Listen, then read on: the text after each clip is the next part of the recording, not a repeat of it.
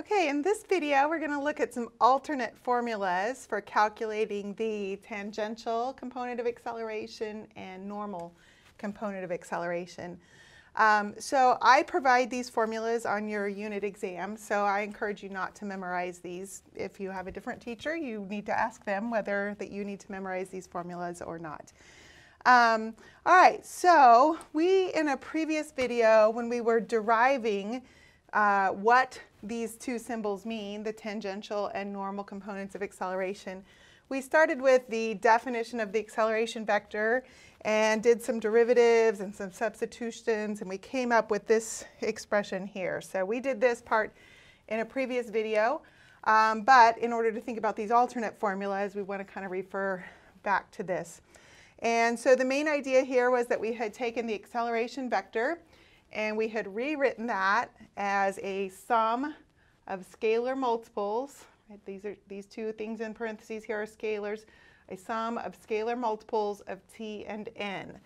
And the scalar that's times the t vector is our a sub t. So from the definition, our a sub t is defined to be this expression here.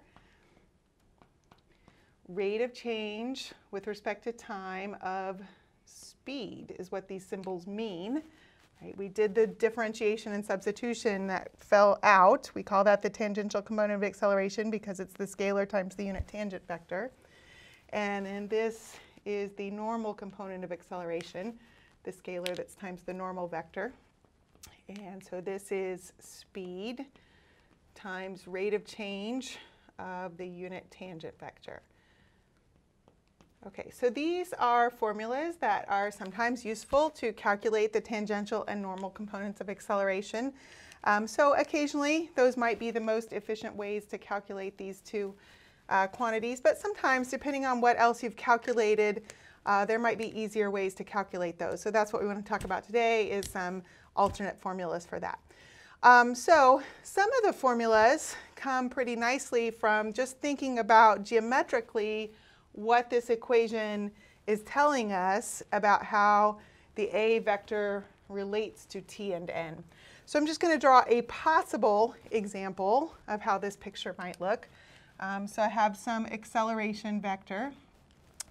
And basically what this says is that I can decompose that acceleration vector into how much of that acceleration vector is along a unit tangent vector. So I'm calling this my 1 unit of length.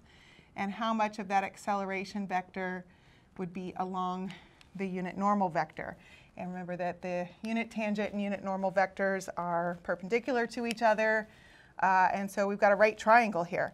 So some of the formulas for calculating these that you might use come from the fact that we have a right triangle here. And essentially what we're looking for is the scalar that would tell us what we need to multiply this unit tangent vector by to get this distance along here. So remember that AT can be negative depending on how the picture is oriented, but in this picture it would be positive.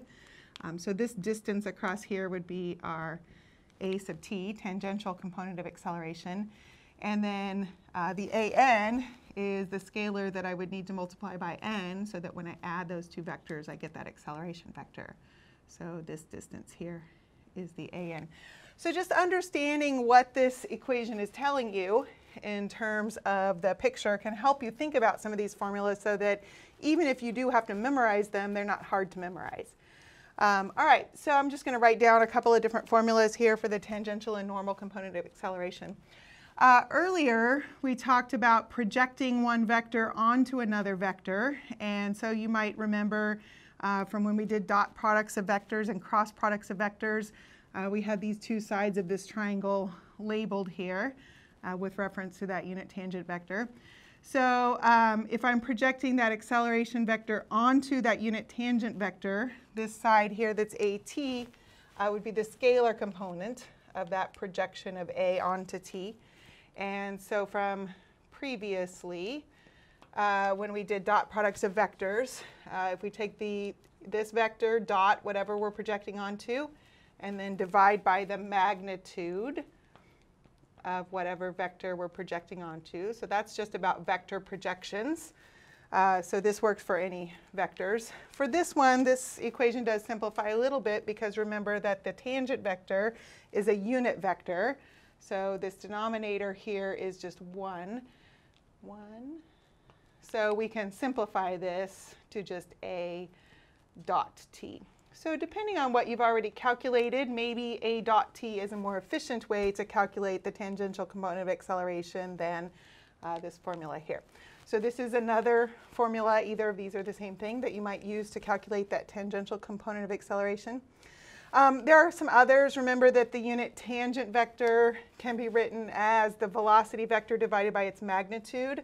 So remember, the velocity vector will be a scalar multiple of that unit tangent vector. So this, if I just replace the unit tangent vector with the velocity vector divided by its magnitude, I get a dot velocity divided by its magnitude, or you can rearrange that to have a dot v over the magnitude of v. So sometimes this is a straightforward way to calculate that unit tangent vector as well. So that's really just substituting in here.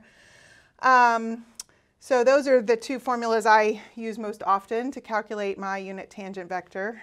Sometimes I actually just use the definition because it's not that hard to calculate. For the unit normal vector, again, there are several different ways that you might think about calculating that. One way is to think about that the a dot n is the projection. I'm going to draw this same distance, but on the other side of the triangle here, is the projection of that a vector onto the n vector. And so in the same way that we thought here about vector projection, we could also do that here where I'm projecting the a vector onto the n vector. So I'd have a dot n divided by the magnitude of n. Remembering that the magnitude of n is also 1, we can also simplify that to just be a dot n. So that's another formula that you might use. That's just using vector projections here. So I use that one quite often as well. Another thing that you might notice here, I've got a right triangle here. And so Pythagorean Theorem gives you a relationship between these sides of this right triangle. So you've got a sub t squared plus a sub n squared equals the magnitude of a. Don't need magnitudes here because these are both scalars, but when we're talking about this side, I need the magnitude of that side of the right triangle.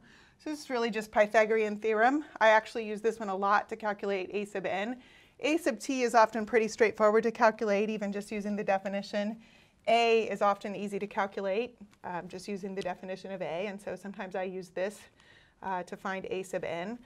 So I believe on your formula sheet that I've provided for this unit, this formula is solved for a sub n. So it's really just Pythagorean theorem, though, and solved for a sub n.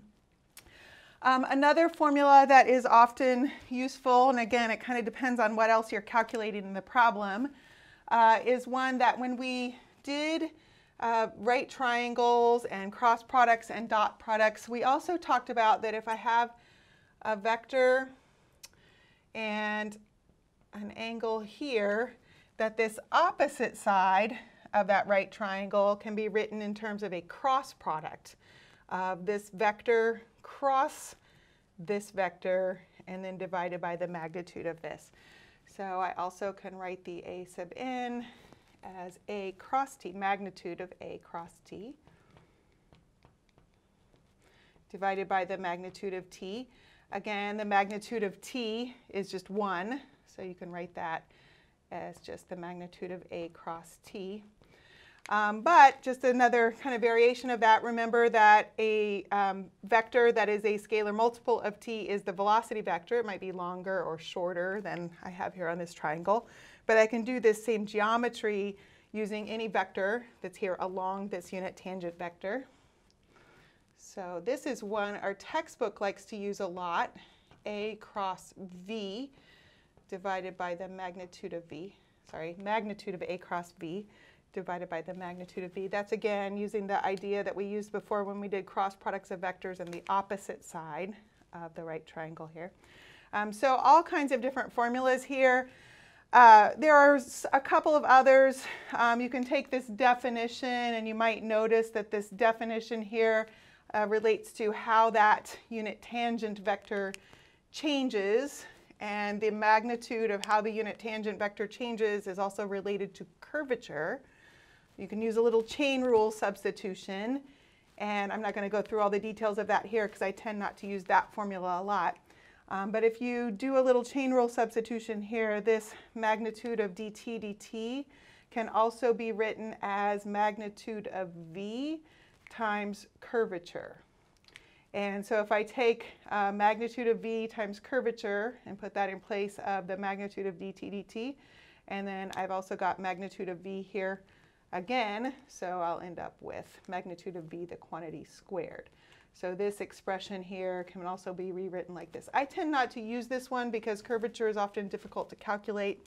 I tend to either use the definition or this formula. The textbook uses this a lot too. The calculations here are usually pretty straightforward. Some of these other ones can be a little messy because remember your unit tangent vector maybe has some radicals in the denominator. Same with your unit normal vector. This one, the calculations tend to be a little bit more straightforward. And then also for the tangential component of acceleration, if I'm going to use this formula for the normal component of acceleration with a's and v's, I might choose one of these formulas here with a's and v's. So I tend to often use just that definition or this formula as well. Also, sometimes if I've calculated one of these, I'll just choose to use Pythagorean Theorem to get the other one.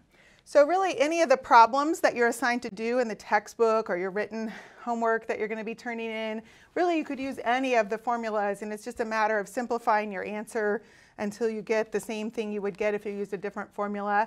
But one of the things you want to think about as you prep for the test is efficiency, so that you're not getting bogged down in some really messy calculations.